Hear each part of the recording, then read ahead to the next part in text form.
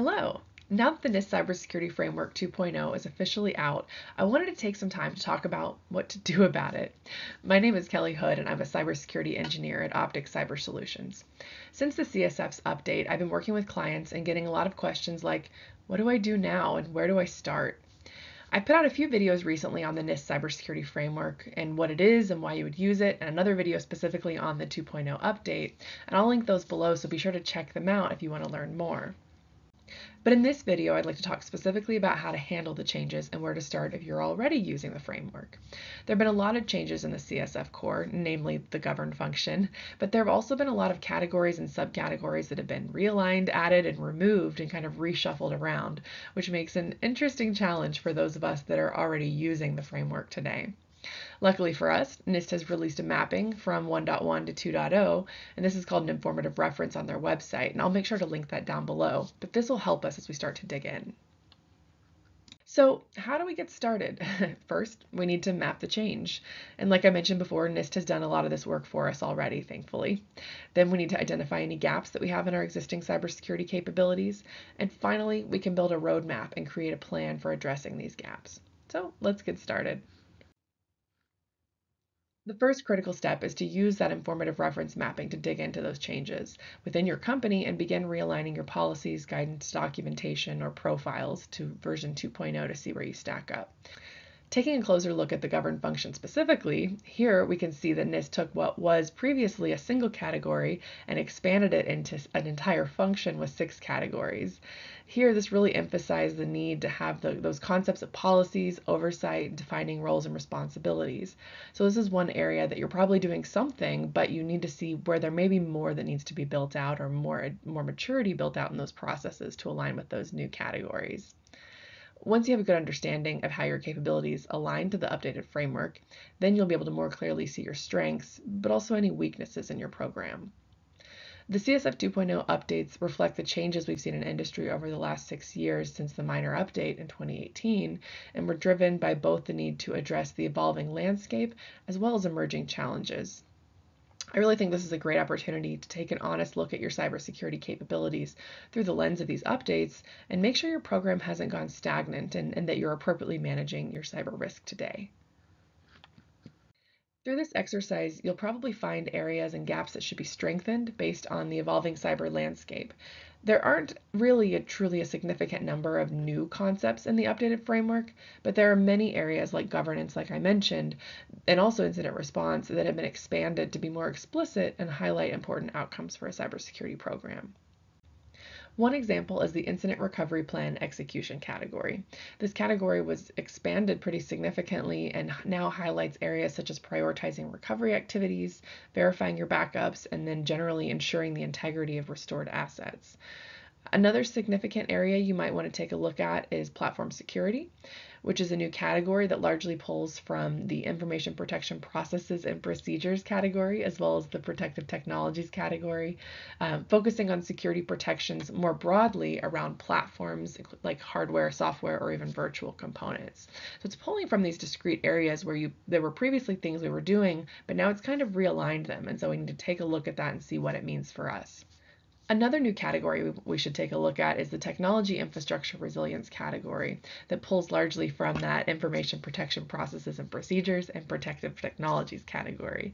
But it also pulls in some concepts from the data security category like resource capacity.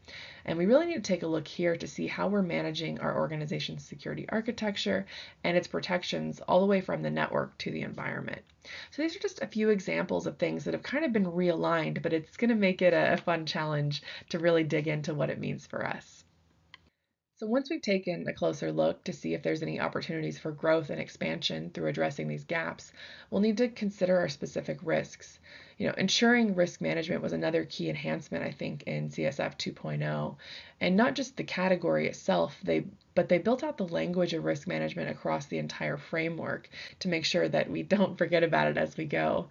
I think NIST really was much clearer about the expectation that companies need to determine what's necessary for them based on their business and then need to manage those risks appropriately. NIST is giving us the outcomes and the what we need to do, how to set our targets, but we have to figure out how to make it happen and what's that process or capability that's going to make sense for us. So once we understand these gaps and evaluate their significance based on the risk they bring, we can start to prioritize what we need to address first and create a plan. And this can be done in many ways, but one way I wanted to highlight here is a new free tool that Optic Cyber Solutions has created to help measure your capabilities and report out both your gaps as well as your progress as you start implementing the change. We tailored our maturity progress tracker to align to the NIST Cybersecurity Framework 2.0 to help simplify this process of figuring out where you stand against the CSF updates and have a simple mechanism for tracking progress over time.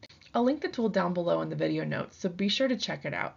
At Optic, we really believe that understanding where you stand is critical for managing your cybersecurity program and managing your specific risk. So don't miss out on the free download below. So here I want to show you a little behind the scenes on what you can expect from the MAP tool. There's two primary areas you'll want to dig into in the spreadsheet: the profile viewer and the reports. The profile viewer provides a great way to capture both your current and your target state, as well as your maturity levels, and then also enables you to indicate how you're moving through your program through a progress status column. So this is where all the data input is, and it can help you get your arms around what you have and what you need to build out. The second piece is the reports, the part that we're going to share with others and use in our communications as we talk across our organization. And the reports are built out across two sheets, one to highlight maturity and one to communicate our progress. Here on the maturity reports sheet, we can see that our current and target maturity levels are side by side in two formats, a radar chart and a bar chart. We didn't want to create new concepts that people didn't understand, but use something familiar, but just create a mechanism that was easier to capture and to make that process a little bit simpler for companies. So here, we think this can be a helpful way to quickly understand where we have gaps and where we need to spend some additional effort. We also provided a way to view this information at both the function and the category level so that you can use the right chart at the right level of detail for your audience. Then we have our progress reports sheet. And here we can see how our projects are coming along. We have radar charts and bar charts on this sheet again, both at the function and category level. But here we can use this to view where we've spent our time and resources. Building resilience and maturity in cybersecurity is not a linear task. It's usually pretty easy to go from a maturity level 1 to a maturity level 2, but getting to a level 3 takes a lot more effort and focus. The progress report can help us demonstrate that just because we may not be showing an increase in maturity on the other sheet, we're mid-project or nearing completion, using these terms can help us provide a different metric on where we stand and hopefully give a little bit of comfort to some of those stakeholders looking for progress. Altogether, we think this tool is a great way for companies to up their game and build more consistency in their processes. Be sure to check it out and let me know what you think or if you have any questions.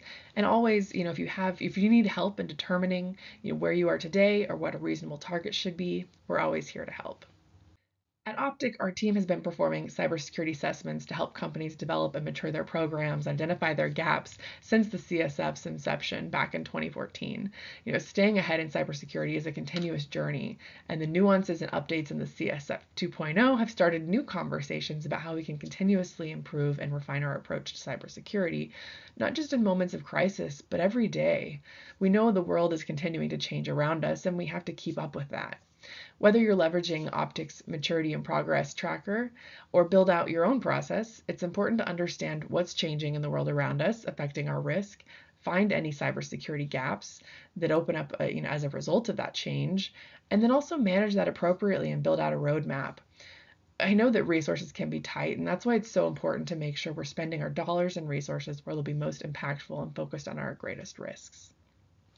So as we wrap up, I wanted to highlight a few additional resources here on the screen, and I'll link to all of these down below in the video notes, as well as ones I mentioned earlier, such as the videos, the map tool, and even the new resource overview guide that NIST created, which points to a whole suite of resources that they've put out along with the CSF 2.0 update.